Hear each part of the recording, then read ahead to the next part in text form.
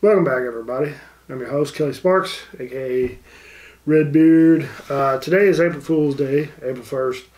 But I'm going to go ahead and let you know. I'm going to upload a couple videos that I took from Cabo, maybe some pictures, so y'all can kind of see what we did. Just a short video, maybe 5 to 8 minutes. I'll upload that here once I get it edited and spliced together with pictures and video. So. But before that, I'm going to go ahead and review this Caol Ila Unpeated Ila Single Malt 18-year-old. But before that, I'm going to go ahead and let y'all know I picked up a little gift pack. It's got 6 different Mexican liquors. I believe there's like a couple mezcals, some regular tequila, some white, añejo, reposado. And there's one, it's like a liqueur. It's a great liqueur. I'm going to do a review over those. There's 6 of them in there. Also, from one of my subscribers, whose channel is known as Dean D, D-E-A-N space D, Dean D, sent me 4 samples. He asked if he could send me some stuff to review, and I'm looking forward to reviewing it. 4 whiskeys that I've never had. One is a Japanese whiskey. I believe it's pronounced Yame, 8 Goddesses, 10-year whiskey. 10-year. Smooth Ambler, Contradiction. Jefferson's Ocean, Cast Strength. And Lejig, I think that's pronounced correctly. Lejig, 10-year-old. So, I got 4 new whiskeys, 6 new Mexican liquors. And 1 liqueur, 5 liquors and 1 liqueur. So those will be coming in the future. But I'm going to go ahead and hop on this Caol Ila Unpeated, continue on with the Ila single malts. And cheers. Oh yeah, it smells. What does that smell? This almost... What does that remind me of? Man. I'm going to think about it. The nose on this thing is reminiscent of something that I've had in the past. And it's oddly... It's either... it's like a mix of Irish and bourbon. The nose is. Well, that one was all... When you swirl it up a little bit, you kind of knock the particles around, so it opens up some flavors. But the nose is very bourbony. It's got the time spent in the barrel, 18 years. Yeah, it's got those barrel notes.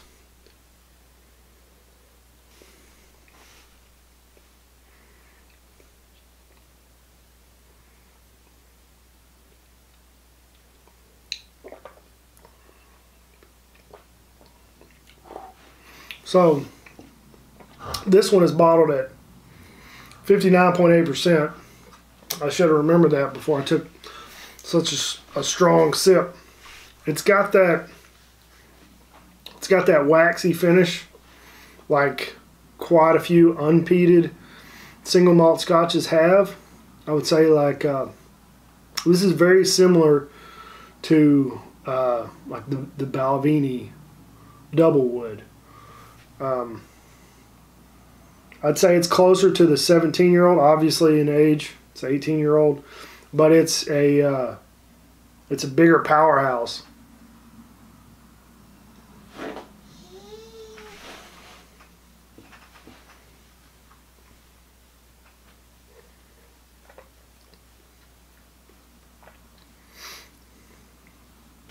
Yeah, this one is oddly reminiscent of that Balvenie 17-year-old double wood.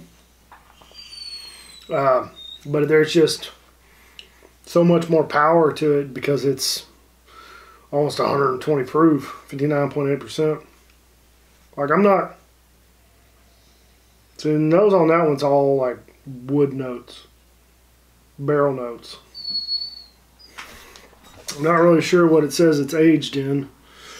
Okay, Unpeated Caol Ila This is the oldest unpeated Caol Ila ever bottled and was matured in refill American oak casks. It has a style as clean and fresh as the pale sky that follows.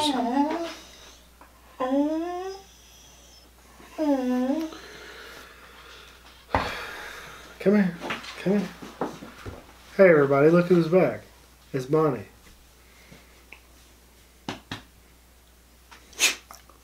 Did you miss me while I was gone, Bonnie? She's like, no, I didn't. I had Brandon here to look after me.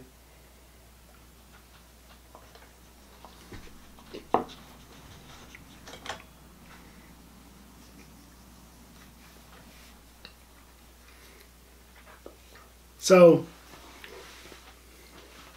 unfortunately, I mean, this is a really good single malt.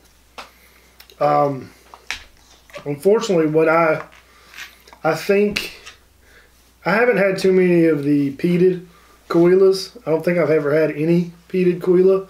Maybe once. I just don't remember. I personally think it loses a lot of its character without the peat. Like right now, as it sits, not too much going on other than like some spice, barrel notes, and that waxy finish that you get from a lot of single malts, like the soapy, waxy type finish. And what I fear is that some of these single malts lose a lot of their flavor when they stay in the barrel so long. What are you doing?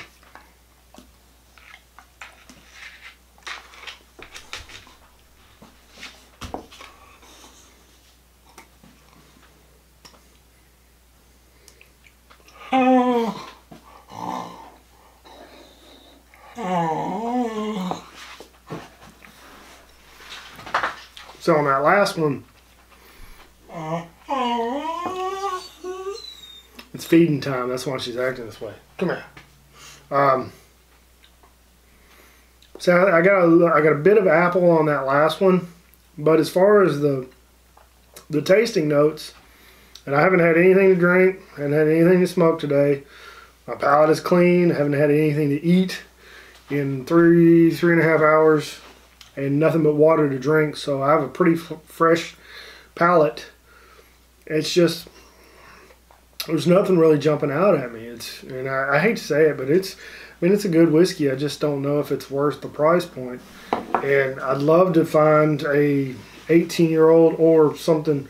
I know we have a 12-year-old peated Caol Ila locally. I'd like to try it out just to see what it's missing. But I think this is about par for like that Balvenie 17 double wood. In my opinion, it's about an 8.5, 8.4. It's lacking something, and I believe it's the peat. So it's, right now this tastes like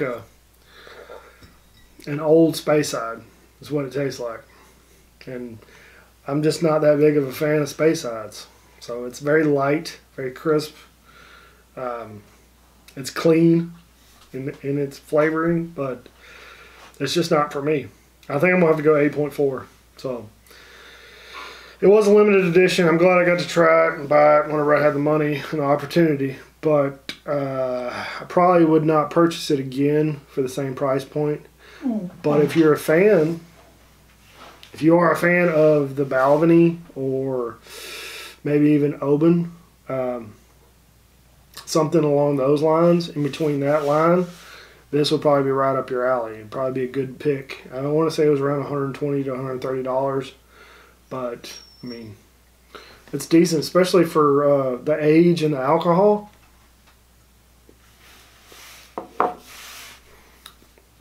It would be a good buy if that's your area that you like. So take it for what it's worth. I'm gonna go 8.4. Yeah. So hey, win some, you lose some. But stay tuned. Check out the Bearded Idiots. Always, we got merch, t-shirts, hats, stickers, posters. Now that I'm back from Mexico, I'm gonna try to start working on my own line of merch for my whiskey tasting channel. Maybe have like a giant red beard on it, and so on and so forth. And I might have to, looking at you, Dean, might have to reuse some of these bottles whenever I'm done with it. Send a little extra with a t-shirt. Get my drift. So, yeah, but like always, folks, drink some whiskey, share with your friends and family. Have a nice day. Take care.